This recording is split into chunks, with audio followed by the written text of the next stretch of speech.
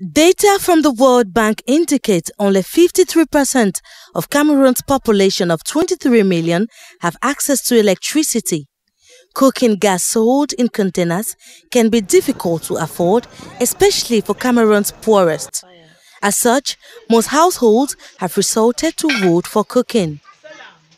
I decided to use firewood because I was able to raise 100 francs and buy my firewood and cook, because when I decide to use gas, I will not be able to raise money to buy gas because gas is almost 10,000 or 9,000. The continuous reliance on wood for cooking by a majority of Cameroon's population is putting pressure on the forest and accelerating global warming. As we continue to use more wood from the forest in the name of cooking, we already have the first impact in the sense that quantitatively the forest is reducing.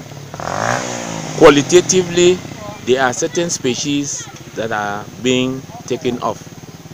The burning of this wood brings a lot of smoke, and this smoke goes a long way to bring about pollution. It can go a long way to affect the climate, because when this burning is done, a lot of carbon dioxide is emitted that will also go on to increase the condensation nuclei that in the long run will fall as rain. But remember that as it goes to increase the condensation nuclei, it also goes to affect the ozone layer, which forms a blanket that shields the earth from ultraviolet rays. Mangrove ecosystems are equally depleted wantonly to meet the demand for charcoal by local population. In trying to reduce pressure on the forest, one NGO in Boya, southwest Cameroon, is teaching local people how to transform residues from corn into pellets for cooking. Using pellets now, deforestation has drastically reduced, as trees like the mangroves that most of the people relied on are now safe. Secondly, it has provided an alternative source of energy to rural households.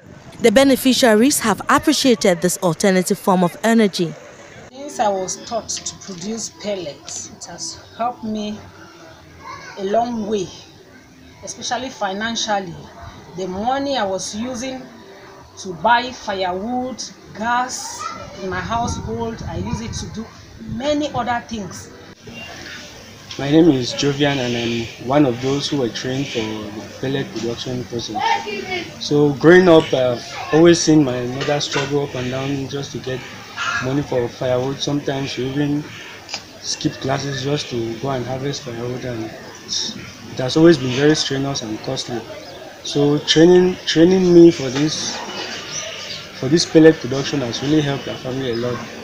We've been able to save money which we have been using during previous years for buying gas and firewood. It is hoped that technology can improve the quality of pellets to last longer, given for now it burns very fast.